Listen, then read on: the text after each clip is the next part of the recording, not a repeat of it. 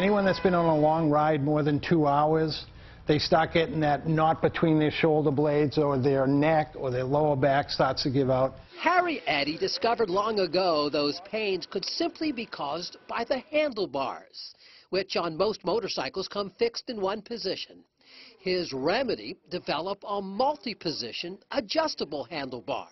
Adjustability allows you to set your wrist angle so it's comfortable.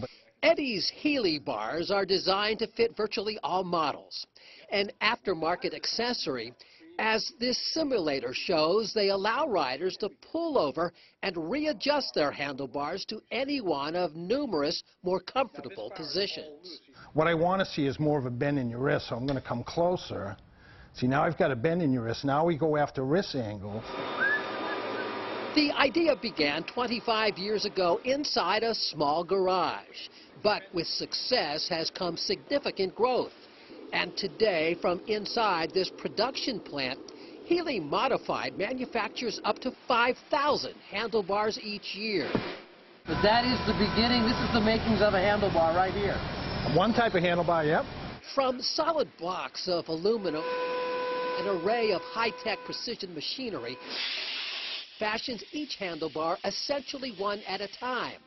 Their destination could be anywhere in the world. Such a popular product that Eddy says, even here in Maine, flies well under the radar. We just got finished doing the 75th Sturgis Rally, and amazingly, we had probably a dozen groups from Maine that were astounded that not only did we exist, but we're in their backyard. They had no idea.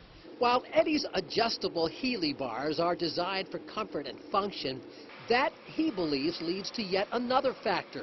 A much less painful ride affords motorcyclists a much safer ride. To make them more comfortable, to give them better ergonomics, and make them safer riders because they're less fatigued.